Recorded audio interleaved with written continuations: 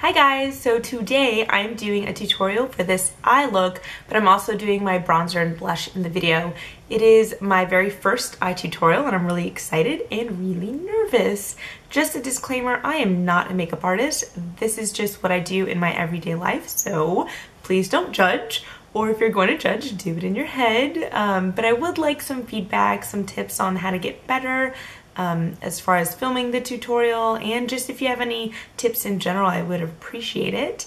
It's a really simple look. It's only using two eyeshadows from the Lorac Pro Palette, but I talk about some alternatives. And yeah, thanks for watching. I hope you enjoy it.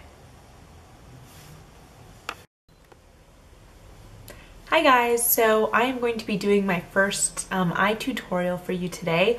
I decided to do kind of a really simple, I don't have time kind of look, and I already put on my foundation and concealer and did my brows. So I have on, for primer, I have the L'Oreal Magic Perfecting Base, and I'm almost done. I'm trying to use it all up. And then my foundation, I have Lancome Citadel Ultra 24-hour makeup in 420 Bisque. And then for concealer, I have Kat Von D Lock-It Tattoo Concealer in medium 26. And then what else do I have on? Oh, my brows. What do I have on my brows? I have NYX's Gel Liner and Smudger in brown 02. So I'm going to be using the Lorac Pro Palette. I already did this eye. As you can tell, it's like really simple, but it's pulled together. If you see, like, my fingers are butterflies, so cute. Anyways, okay.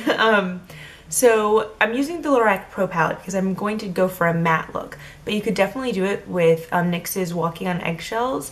It's just going to be completely shimmery, or you could go with like a naked 1 or 2.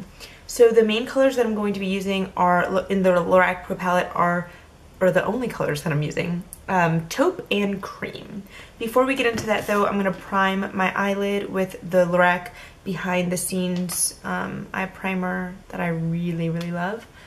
And in a second, when I'm done doing this, I'm going to get you closer to me so you can really see.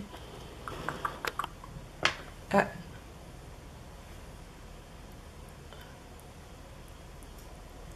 can't wait to see this back and see all the weird faces that I make while I do this video. Alright, so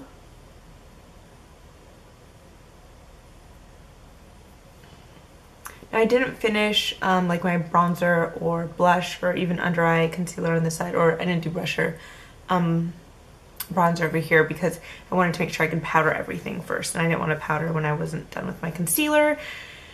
Yeah. Okay, so I like to let it sit for a second, but I don't want to sit too long because that is boring and I hate editing. I'm so bad at it.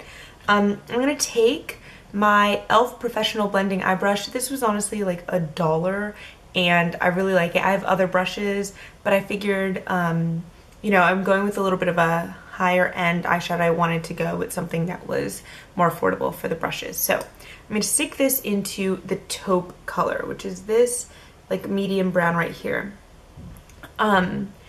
Now, I think like most people would start with the all over lid color, but I'm going to start with the kind of the crease color because to me it makes it a lot easier to blend. Alright. It is very weird doing this in a viewfinder.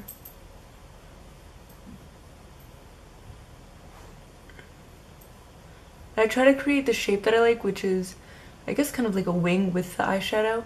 But I'm gonna go, I'm gonna fix it with a Q-tip and concealer when I'm done, so it's not like crucial that it's perfect, because you can see like it kind of like is all smudged out in the side. So it's in my crease. It goes from beginning to end of my eye, and it doesn't really hit my lower lid, but it's gonna be perfect to blend into. Now I'm taking my e.l.f. Professional Eyeshadow Brush. It's kind of a C-shaped brush. And I'm going in with cream, which is this one right here. It's hard to focus. I'm sorry, guys. It's just like a beige color with a bit of a pink undertone. And then I'm going all over the eye with that.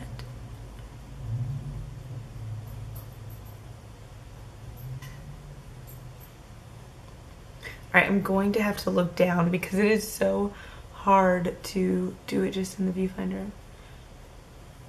Is that what you even call that thing, a viewfinder? Whatever, the screen that's popped back at me.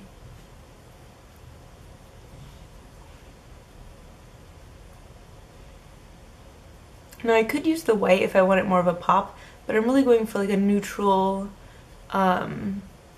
look, because that way if it's not, you know, if you're rushed and you're not trying to make it absolutely positively perfect, then you don't want too much of a contrast, because then you're going to notice that it is not absolutely perfect.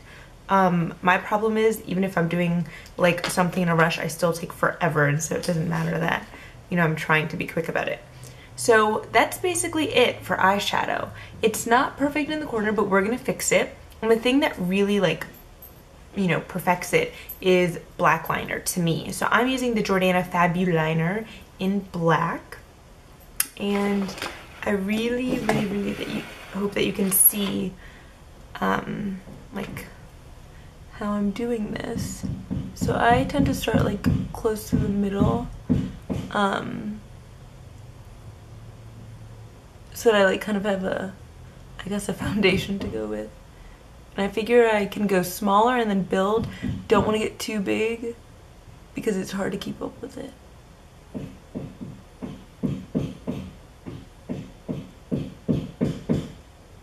And then I go in with my little wing and then connect.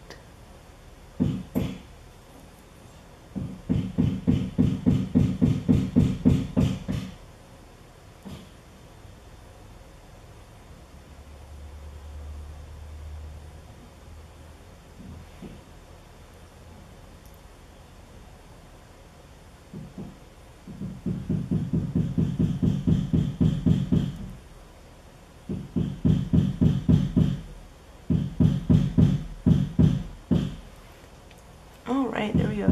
Sorry if you can hear that sound in the background. I am in the process of moving, so like everything is being taken out of my house right now, and I'm like locked up in my room while everyone else does stuff. Okay, so there you go for just the eye. Now to clean up, to make sure that it is not all messy in the corner, which honestly, like sometimes I'm sloppy and I don't fix it, which is bad. I'm gonna go in with a Q-tip. I'm gonna go back in with the concealer, and that'll help it even more. I'm gonna go in with a Q-tip and smudge it. I have kind of a dot right there, so it looks like it's shadow, but it's not. It's just like a scar. I wish I could say it's a beauty mark, but it's not. All right, I'm taking the CoverGirl and Olay Concealer Balm. Mine is in light medium. Then I'm just making a little triangle with it. If I'm not using my finger, I like to use the, I think it's the Real Techniques crease brush, because it's perfect, but mine is dirty right now and I don't want to use it. So I'm bringing it up into the angle, that way it cleans up any excess shadow.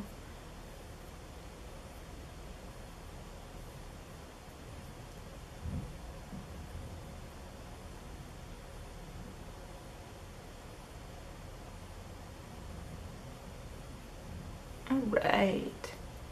Alright, now I'm going to go in with my face powder.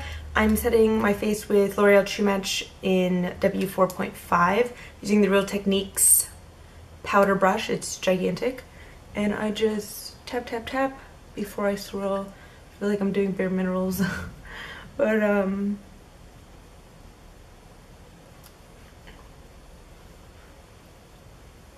okay.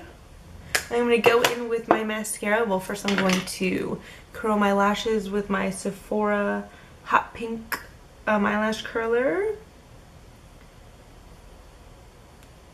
I'm going to go in with Tarte Lights Camera Lashes. I really like this mascara.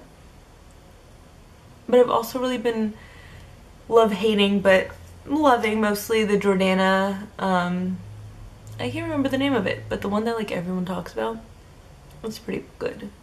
It's pretty clumpy, but it's pretty good. I'm not going to put on too many coats. I could seriously sit here and put on like 10.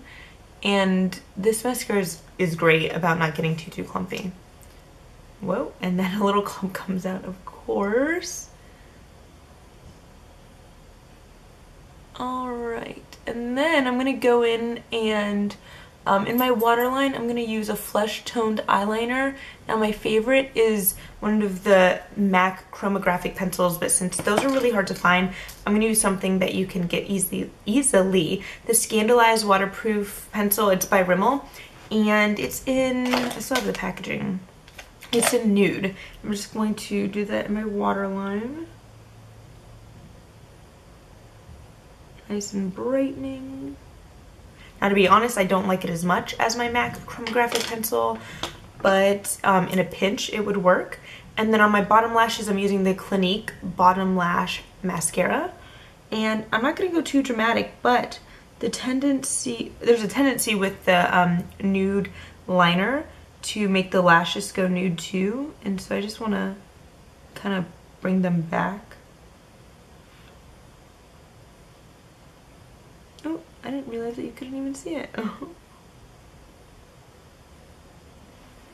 Alright, now I'm going to finish the rest of my face. I'm going to use the MAC Select Sheer Press Powder in NC55. As much as I use it, you would think that I knew the name of it.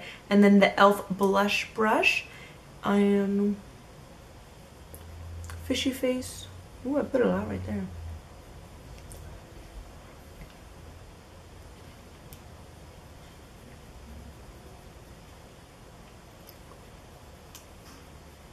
And go around a little bit.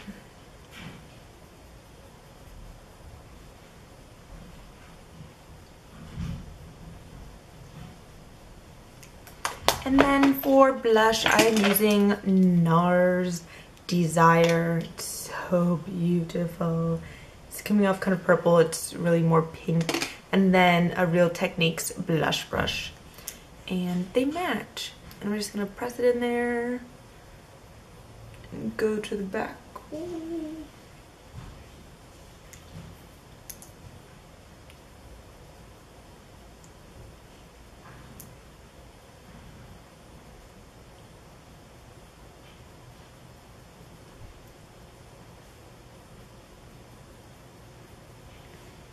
And on my lips, just so you know, I have MAC's Archie's Girls lipstick in Daddy's Little Girl. It's limited edition, but I'm sure that you could find a dupe.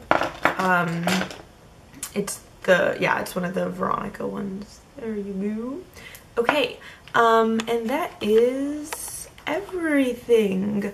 As you can see, it brightens up your eyes. I love the winged liner, but it's really easy to do. You only need 2 colors and anyone can do it. If you have any questions, please let me know. I think next I'm going to do kind of a more fun eye in green. I love green eyeshadows, but it'll still be wearable. It won't be anything that's like, you know, completely ridiculous. So thank you guys for watching.